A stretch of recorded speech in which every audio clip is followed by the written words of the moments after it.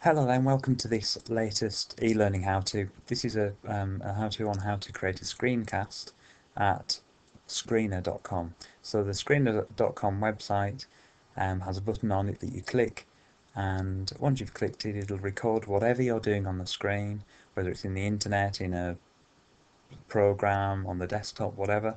And when you click stop, it'll save it as a video, and you can then give a link to anyone you like, and they can click that link and watch that video. It's saved to the internet. You don't have to faff around with video files or anything like that. So, um, let's have a look. A sort of very common use for screencasts is to explain how software works. So I might say, click on design, do this, that, and the other in PowerPoint, and record that in a screencast. And you can learn a little bit about PowerPoint through the screencast. But there are other uses for it as well. I mean, if you imagine if you're sitting down with a colleague or a student talking about stuff, you could just grab it. So I happen to have, say, a PowerPoint here, and I could be recording this, and as we're talking about, say, whereabouts or how massive Canada is, and what was it exactly that happened in North Africa in 1910. We can be having that conversation and recording the whole thing. So you imagine if you shared this particular PowerPoint, which I found on the internet, with a group of students, then they'd get a static, dry document, but talk it through, and it gives it the human element, and you can actually contextualize the whole thing. Students can use them too.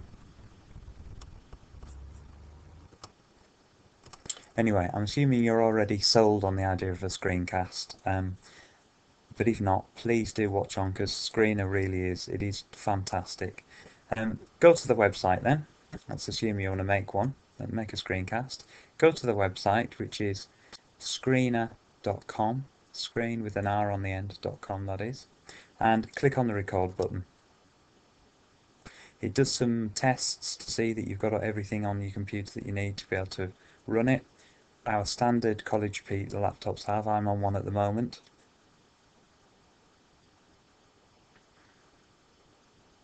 Oops, sorry, it's me clicking around. Getting confused because I'm doing a screencast of me doing a screencast. Doesn't take much to confuse me, but anyway. Right, so once you've clicked on the button, you'll get this sort of marquee thing around the edge of the screen that you can drag to the size of the size that you want to record at. I'm going to record the whole screen. And you'll also see down at the bottom you have a record button, microphone level, and the capture size. You can change the size, but I'm quite often just do it full screen anyway.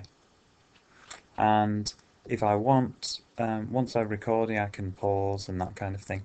So I'm going to do a quick recording. If I just I'll go to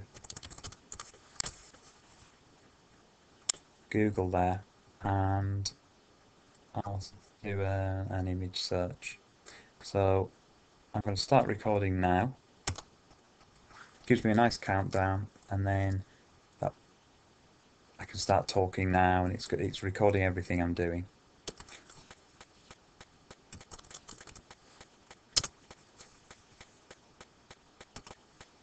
Okay, and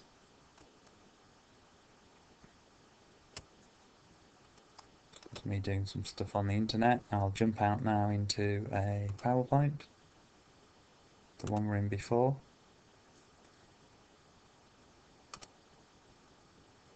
And I'll do my waffling about Brazil and how Australia's not that much bigger than Brazil. Actually, it's probably about the same size if you turn them around, don't they? And so on. So I can pause at any point and then keep going. And it's seamless. You don't really it's not really that noticeable. So I've recorded about a minute so far. You can record up to 5 minutes, and 5 minutes actually is generally plenty for a screencast. These are short, sharp video instructional videos, so you know 5 minutes is fine. If you want longer than 5 minutes, you have to start looking at other tools, but Screener is brilliant for quick videos. So I've done it, so I'm just going to imagine I've done something brilliant. I'm going to click on done. Let's go and see what's happened then. So back to Screener.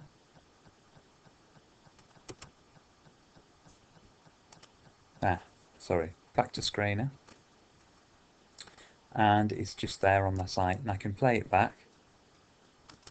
I can start talking now, and it's recording everything I'm doing. Okay, so this is my video we're watching, yeah? And all I have to do now is describe it.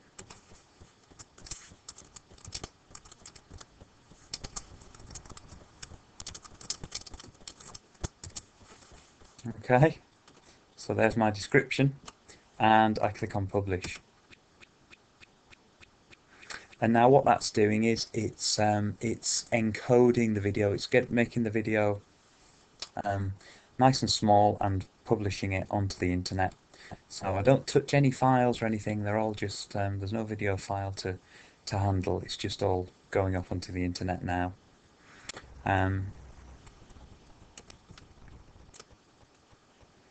Okay, so that has now encoded and uploaded. So now it's on the internet, and can play it back. Start talking now. It's recording everything. You can play it full screen. So.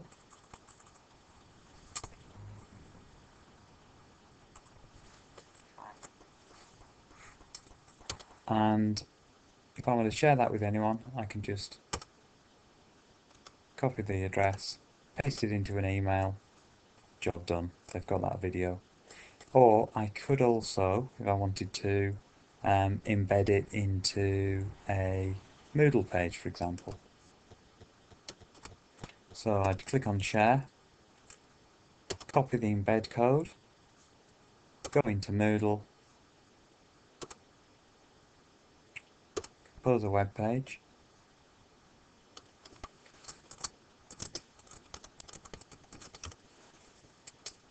and in the body of the web page I paste my code in. So I need to click on HTML, right click, paste my code in, update, and then save.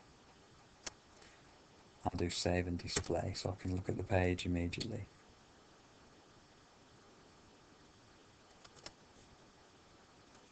And there's my video just sitting there in my Moodle course. I can play it from there as well. Start talking.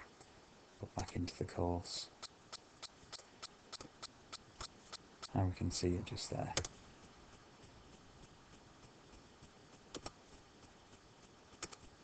Now that's pretty seamless, isn't it? But actually what I didn't tell you was that I'd already signed into Screener before I did this, because you have to have a Screener account to be able to save your videos. Now, in terms of anyone in the world can create an account on Screener, so your students could do it, they could produce work. Obviously, the work is on the internet, so it's kind of a bit ephemeral. You know, in 2 years' time, you can't guarantee it's going to be there.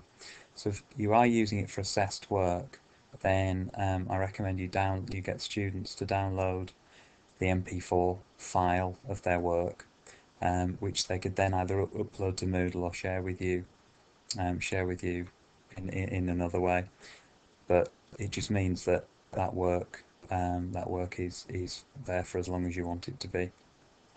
That said, I've been using Screener for 2 years, and I've never known it to be down and never known there to be any problems with the content on it. So I hope you found that useful. Have a go with Screener. Let us know how you get on at elearning@hrc.ac.uk. And by the way, if you're wondering what this thing is up here, I couldn't record a screener of me doing a screener at the same time, so I had to use another tool to do a screencast of me doing a screencast.